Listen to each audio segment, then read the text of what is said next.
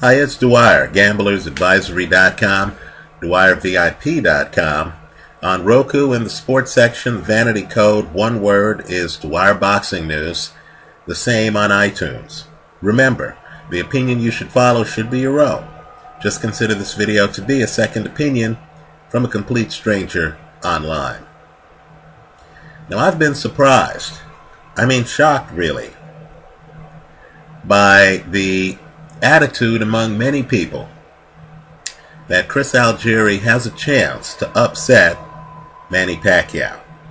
Right? Understand there seems to be a split because the betting lines on this fight are really uneven. Understand, the gamblers as a whole, based on the odds being offered by the casinos, believe that Manny Pacquiao dominates. Right? Pacquiao's a better than 10-1 favorite. So the casino believes that Chris Algieri has little chance, that this is really what back in the day used to be called a tune-up fight, even though it's for a title. Right?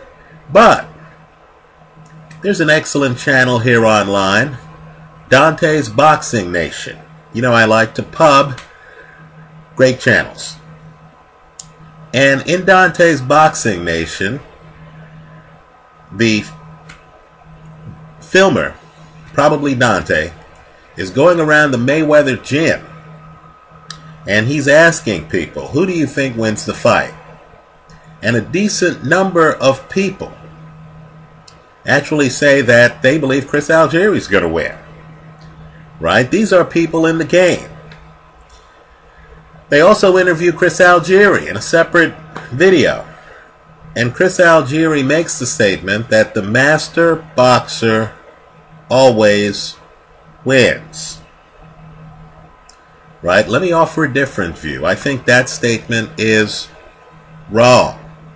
We've watched many fights where the master boxer gets blown out. Right? You can beat a chess player in boxing. My view of boxing is boxing's rock, paper, scissors. Right? Certain styles beat other styles, but lose to other styles. Right? I don't believe you really need to know how to deconstruct an opponent to win a fight. This is just like baseball, where a pitcher might have a blinding fastball and nothing else, and could have a multi-year career in baseball as a relief pitcher, for example. He doesn't have to know how to pitch. He just has to have a certain velocity and movement on his fastball that makes it hard to hit. Boxing's no different. Right? Now let me back up just a second. If you want to see a great example of a chess player, I encourage you to just look at the ending of the rematch of Carl Froch against George Groves. Right? Now, George Groves is the better athlete. George Groves is the faster-handed guy. He has the superior foot speed. Right? But George Groves gives it away. He is fighting and he allows himself to be backed into the ropes. Right? No doubt Carl Froch, who's a chess player, is looking at Groves' positioning. He knows Groves is between him and the ropes. Groves has no place else to go. So Groves is in an Archie Moore type defensive stance. Right? He has his hands like this. Doesn't have his hands like this. Has his hands like this. So as Carl Froch throws punches, George Groves is leaning and picking them off with this hand. You see this defensive stance often, right? He's picking them off with this hand. So what Carl Froch does is Carl Froch comes in, he throws a perfunctory left hand. I believe he's aiming it at Groves's defensive hand. Right? He throws a perfunctory left hand. Groves blocks it. You know the rest. After Groves blocks that shot, Carl Froch comes across with his real punch a right hand that's unblocked. Why? Because Groves doesn't have two hands up like this. Groves only has one hand up. Carl Froch, a chess player, knows that if he ties up this hand, he has a free shot on Groves. In fact, if you look closely at the film, Groves is actually trying to get off his own right hand as the last punch that ends that fight comes in. Now that's what chess players do. Carl Froch is a master boxer. Right? So Carl Froch is seeing how he can tie up his opponent, right, with fake punches or perfunctory punches, and then land his home run balls. Right? If you go through the career of a master like Sugar Ray Robinson, you're going to notice fights where it looks like Ray Robinson is throwing punches just to hold the other guy. Right? Let's say the other guy has a hand like this. Ray Robinson will throw a punch just to pin the hand, so he can then come back up top on this side with a different punch. But understand, playing chess assumes you're at the chessboard. You have a different style of boxing. I call it ambush fighting, where guys are just outside. They're away from the chessboard. They're not engaging you. This isn't a, I'm watching you defend punches this way, so I'm throwing other punches and setting it up so I have open shots. No, this isn't that kind of boxing. I believe the Manny Pacquiao school of boxing is to be outside. Then it's to use speed. Understand, Manny Pacquiao has some of the fastest hands in boxing. So what Pacquiao has is speed, power, and unpredictability, especially early in fights. So he's not close to what Chris Algieri would call a master boxer. Right? He's outside. Then what he starts to do is and keep in mind, he's a shorter fighter, so it's hard to figure out the angles. He jumps around and he sets a rhythm. Right? He sets a rhythm where you see him jumping around and his speed is such that it paralyzes you. Right? There's no pattern to it because he's not engaging you. He's outside. Then when he comes in, he has a tell. He likes to touch you briefly. He's a southpaw. He likes to touch you briefly with his right hand. Then he throws a straight left. And it's accurate. It's accurate. Understand, it's hard to figure out the angles because he's not showing you the angles. The speed jumps up on you. Mike Tyson used to have a saying. He said, everyone has a plan until they get hit in the mouth. Master boxers are frozen against Manny Pacquiao. He's bouncing around. They're trying to sync their tempo to his tempo. Pacquiao will even move his head. He's not dodging punches. Understand, he's just moving his head to get you off rhythm. So he'll be bouncing around and he'll be moving his head. You're trying to figure out where he's gonna be.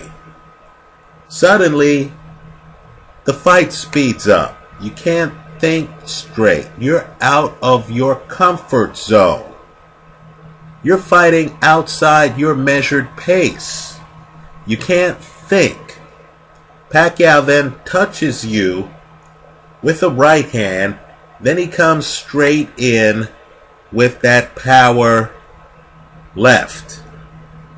Right? Understand, it's so precise that often that's enough to end the fight. He's fought some master boxers. Eric Morales in a slow-paced fight is great to watch. I've learned a lot just watching his fights. Take a look at the last Eric Morales-Manny Pacquiao fight. And keep in mind, you know, Morales had fought Pacquiao before. Morales had beaten Pacquiao in their first fight. In the last fight, Manny's just too fast for him. You never even get to see the beauty of Eric Morales' game, right? Because he understands he needs to figure out Manny Pacquiao's entry point. Pacquiao's trainer, Freddie Roach, is a master at hiding his fighters' entry points.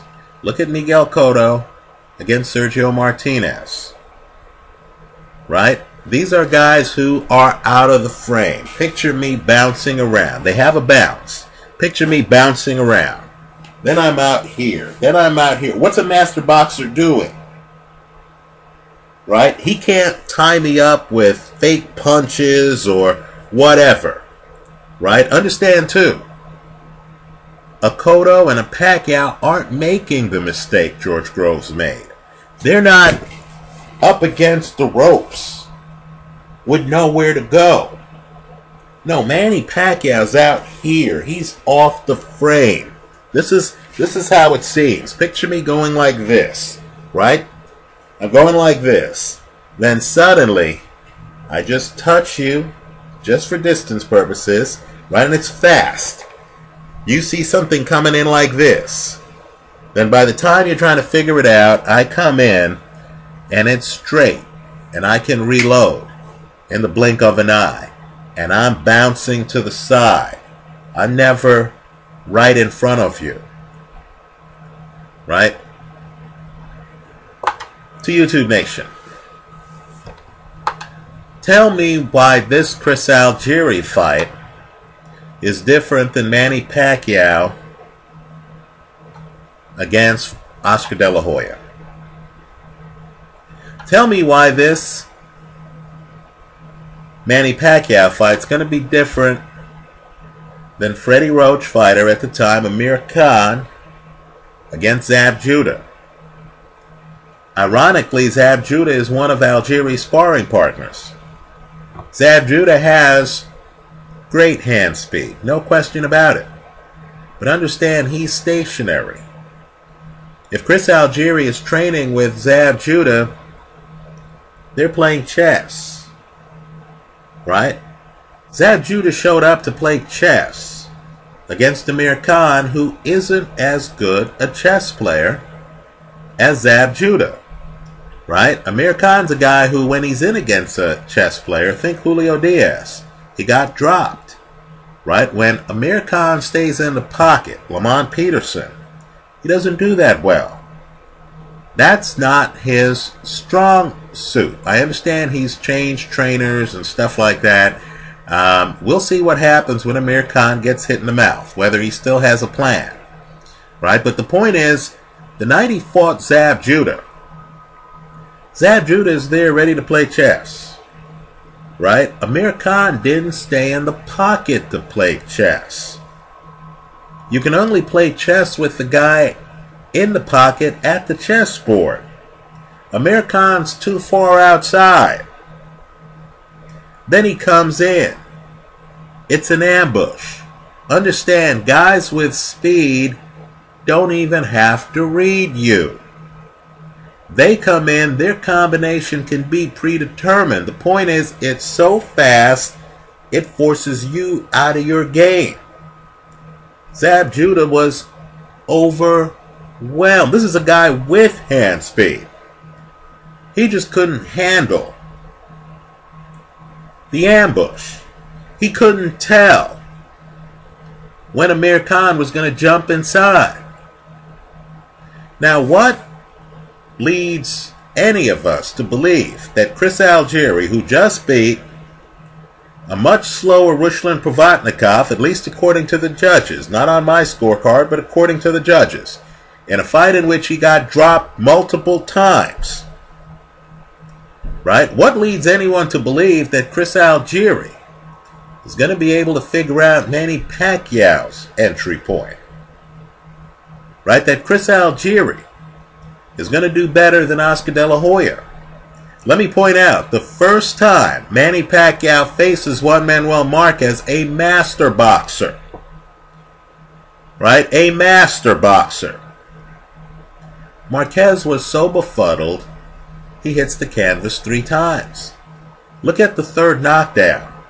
The only reason we have a series between Pacquiao and Marquez is because referee Joe Cortez looks at Marquez with both shoulders on the canvas after he's knocked down the 3rd time and doesn't stop the fight. Continues to count, and Marquez beats the count. Had Cortez waved off the fight when Marquez hits the canvas and leans back on the canvas, I mean, folks, he's laid out. It's not flash. Manny Pacquiao would have had a first-round KO over a master boxer. Now, Algieri is taller than Pacquiao. In my opinion, that's a liability, not an asset. Right? Because, understand, I believe it's guys who are close to Pacquiao in height. Timothy Bradley. Right? Who can actually see Pacquiao. And who can actually time it. Right? I believe taller guys, think Oscar De La Hoya, don't know what to do. The angles are more bizarre to them. Seeing a shorter guy bouncing, you have to pay attention to the bounce because Pacquiao's so fast, if you don't pay attention to his timing, you're going to get caught flush and finished. Right? Understand, this is the difference between a lead puncher, which is what Pacquiao is, and a counter-punching opponent. Right? So, I believe the speed and unpredictability and the precision of Manny Pacquiao's left hand, which is straight, right, are going to be too much for Chris Algieri. I'm surprised by the people who think a boxing match is going to break out. Pacquiao's an ambush type of fighter. He's not there to box you. He's there to jump in with a predetermined script because it's predetermined. He's even faster. Right? Because he's not doing what Carl Froch does. Carl Froch is there looking at George Groves, and Froch is kind of like looking at his feet, and he sees Groves going over to the ropes. I'm guessing Carl Froch, before the fight, knew that if Groves was silly enough to be in front of him with one hand raised, that he was going to tie up that hand and be in position to deliver the right hand. Right? That's not what Pacquiao's doing. Pacquiao's outside. He's setting the pace. Right? The idea is, what are you going to do to hit his fastball? He's not caught up on your idiosyncrasies. He's not the kind of pitcher who's going to be on the mound saying, hey, this guy has a problem with inside breaking balls. I'm going to set him up so I can come inside with a breaking ball late in the count. That's not him. This is the fastball pitcher's mentality. Right? I'm throwing 95. Can this guy catch up with my fastball? And I'm going to have a wind-up where the pitch is hard to time, leaving my hand. Right? And so, really, Pacquiao's kind of like Mariano Rivera. Right? You know it's a split-fingered fastball. He'll change the gear a little bit by not jumping in and by feinting. Right? The point, though, is I haven't seen the Chris Algieri fight, and Algieri hasn't fought that many guys. Emmanuel Taylor, Ruslan Provodnikov, I haven't seen the Chris Algieri fight where he's dealt with an ambush fighter like this. Algieri is a master boxer. Algieri does have the length advantage. Algieri does have great legs.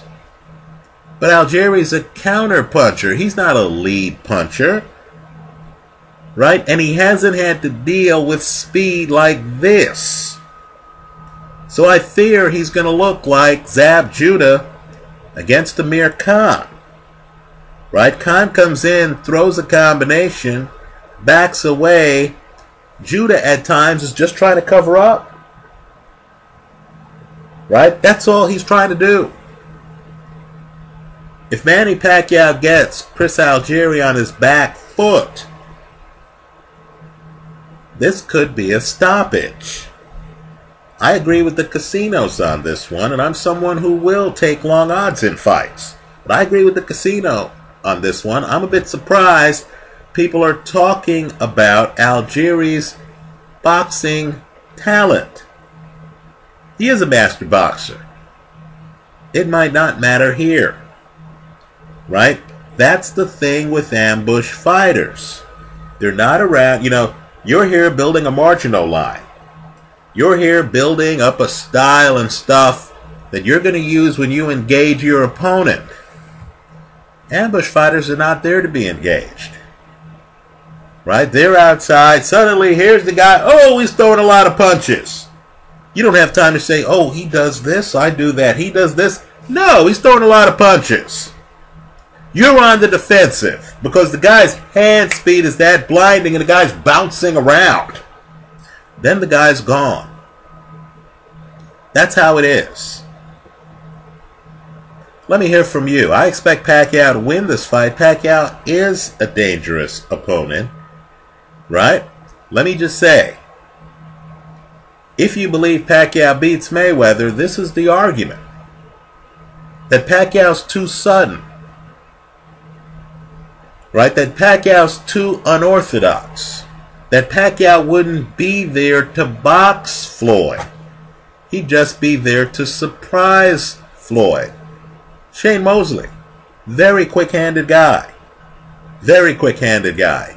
He's in against Manny Pacquiao. You saw the way that fight went. Mosley, who can box? Right? Really, he's a slugger masquerading as a boxer, but he's been in against boxers. Right? Gets caught early, goes down, changes the fight. Once Mosley understands the suddenness of Pacquiao's power and that Pacquiao can drop him, the rest of that Pacquiao-Mosley fight is just Mosley trying to survive. Right? Mosley's not mounting much of an attack. He's just trying to go the distance. I believe that's what's going to happen to Chris Algieri. Now, what amazes me is if he's down 2 times in the prior fight. Understand, Pacquiao has big power. Big power in that left hand. Big power. Why do we think he's going to be able to take Pacquiao's punch? I think that's an open question. Let me hear from you. Leave your comments for me here online. Visit us at gamblersadvisory.com. Thanks for stopping by.